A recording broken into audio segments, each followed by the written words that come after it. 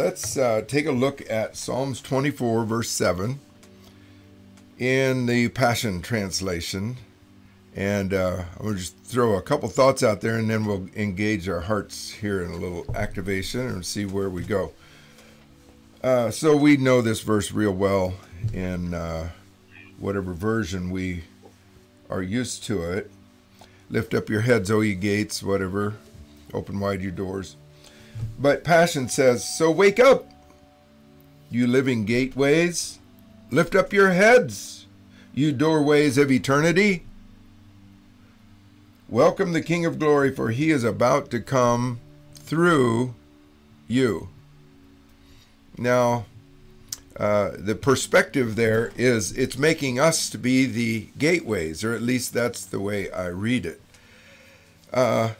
I'd like to just draw our attention to the word portal for a second, and then I'd like to just focus on us as being the gateways. And gateway and portal, pretty similar, pretty much synonymous. Gateway is a portal. Portal is a gateway, I think. There may be some differentiation between the two, but for the most part, they're the same. When we think of portals, especially in the Pentecostal and charismatic genre or mindset, we usually say it in light of, well, there's a portal over that city, or a portal over that church, or a portal over that person. And I think that was the best we knew at the time. And I think it helped us to prompt or launch our faith, because we didn't have a concept of already being in heaven. The concept of portal, almost by definition, at least certainly by usage, implicates that I see myself on earth, and that God is somewhere on the other side of whatever that portal is.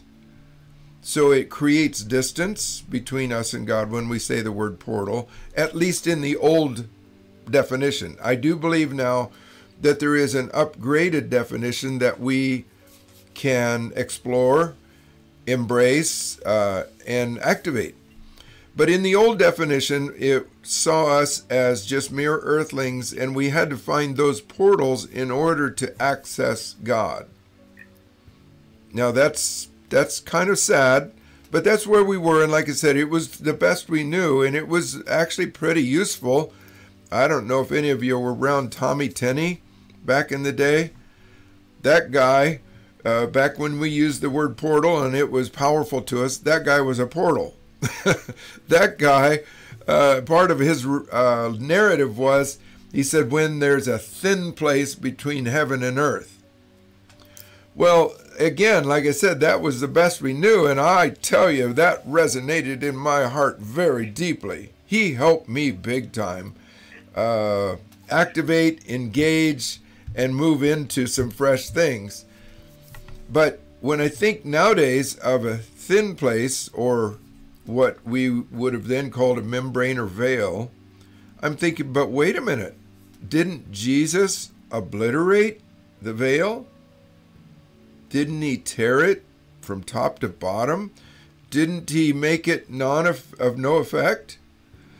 And so, like I said, our old rhetoric, our old narrative regarding portals was the best we had, but it is, I think, going to have to either fall by the wayside or get an upgrade in definition, upgrade in the way we use it. So let's go back to Psalm 24. And when it says, wake up, you living gateways.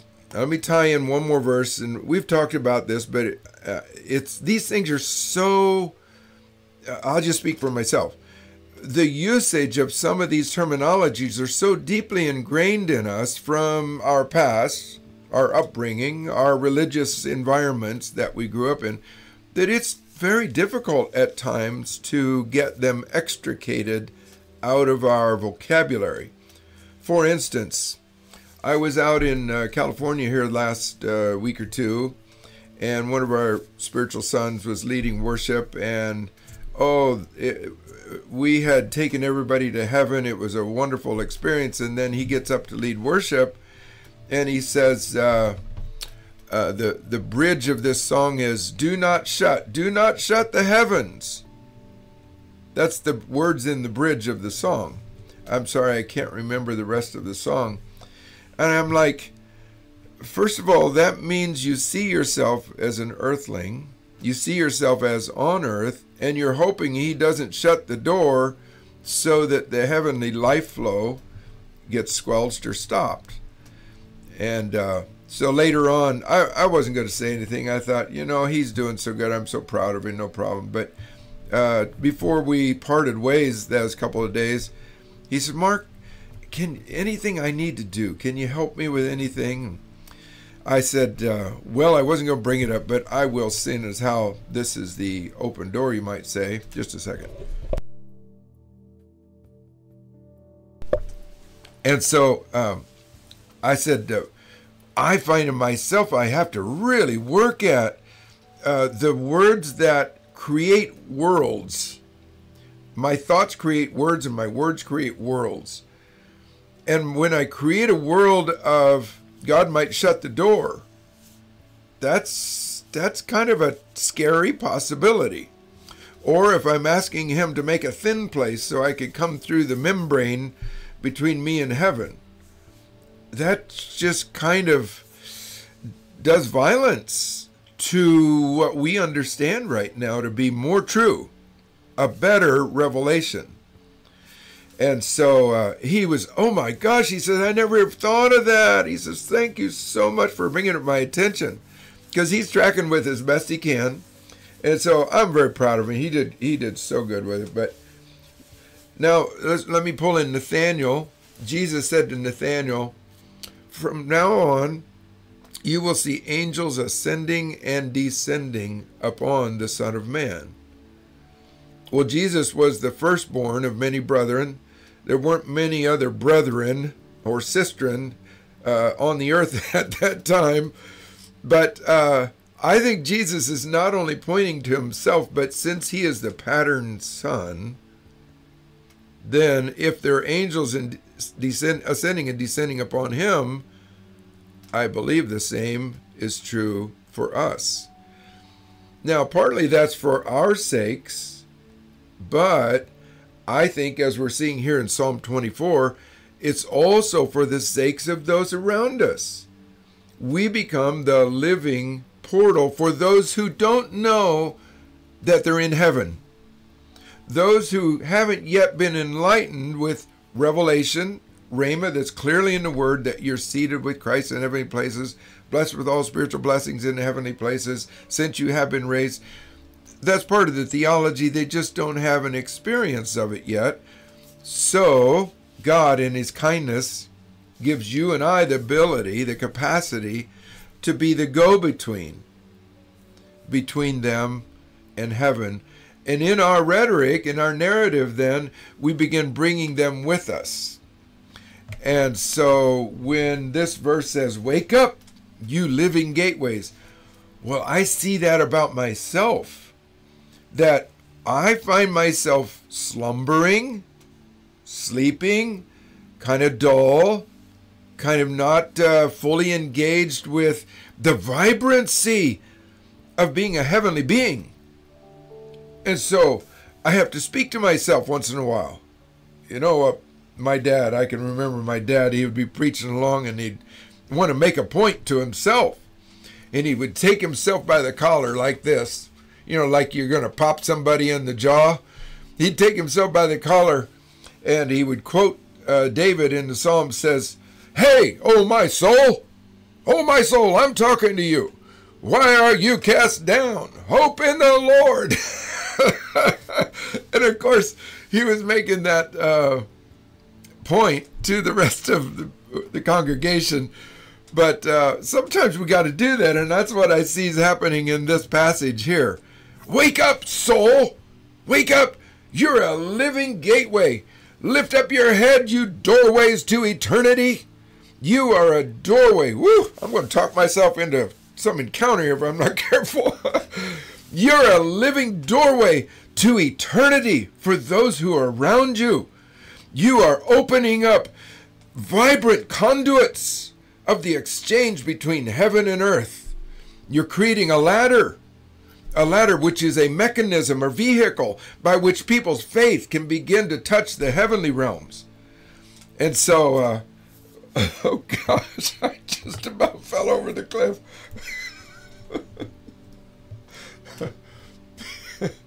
Okay. So, it goes on to say, welcome the King of Glory, for he's about to come through you. Now, the truth is he's already come through us. He's already translated us from the kingdom of darkness into the kingdom of light, the kingdom of his dear Son. And now that we're relocated, using Mirror Bible translation language, now that we're relocated, we get to bring that light, that heavenly empowerment, that heavenly vibrance to those who are around us. Okay, so I don't know if I muddied the waters or if it was helpful, but I'd like to just, if you want to go with me, like, I guess I'm kind of already there.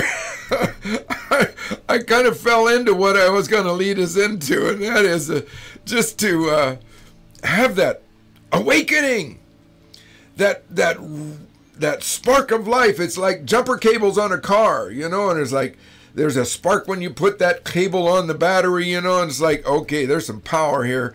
Let's see, and that engine goes and takes right off.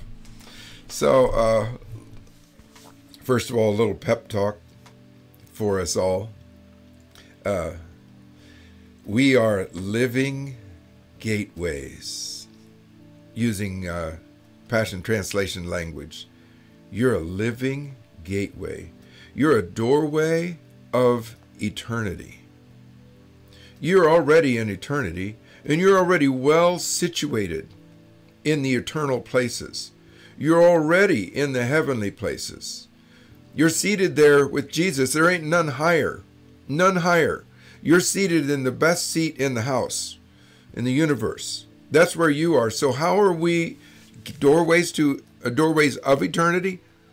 To those around us, to those in our earthly places that our feet walk on, but our heart and head, our spirit, is in the heavenly places. And so you're living doorways and gateways of eternity. Doorways of eternity. Like I said, the highest place in all of eternity, the best seat in the house. You're in palatial environments right now. That's where we are. Our mind is getting upgraded slowly, but let's say surely. It's getting upgraded into the ways that God sees about me. Listen up, mind. You are a living gateway and a doorway of eternity. And the King of Glory wants to come through you in mighty ways. Who is this King? He's the King mighty in battle. He's the King. This is the King that wants to come through us without sweat and duress, without whining and grunting. He wants to come through us as we find ourselves relocated, not just theologically, but experientially, and our mind beginning to adopt and adapt to the new, to the upgraded, to the new and improved understanding of who we are in God's eyes. So I speak to my soul and I speak to my mind, as Romans 12:2 says, you're in the process of being renewed. Yes, you are. Sometimes I have to take precedence over you. I have to take authority over you. My spirit has to step up to the plate. My spirit is learning how to do that more consistently and require you, my mind, to come into line. And I bless you, though, because there is royalty upon you. There is dignity and stature. There's heavenly favor upon you, my soul. Listen up. You carry the very DNA of Jesus. He's your firstborn brother. He's your eldest brother. And you're of the same DNA. And I bless you, my soul, as you come into alignment and oneness and union with him. I bless you, my soul. Oh, we have got the most wonderful future ahead of us, filled with amazing, royal activities. Gosh, I'm just trying to think how we even compare ourselves or speak in the same language as we would speak of Jesus. Well, that's what Jesus speaks of me. That's what Jesus speaks of you, my soul. I'm talking to you. That's what Jesus sees over you. Wake up, grow up, come on up. Come on up to your full height. Oh, this is the most glorious day in all of history so far. There may be better ones ahead, but this is the best one so far. Wake up and enjoy and smell the coffee. It's time to walk into our destiny, walk into our reality, walk into our heights of our callings and favor in God. I bless you, my soul. Oh, we're going to have the best time ever. Lord, I speak that over us as a group. I speak that over others who are coming into this in the world around us. Oh, Lord, I bless this reviving, this revelation, this coming alive. I bless this coming aliveness, or whatever we call it, to where men and women's hearts come into their fullness of their height of glory. Thank you, Lord Jesus, for what you're doing in the earth and how it's coming alive in us too. You're amazing, Father. Thank you so much.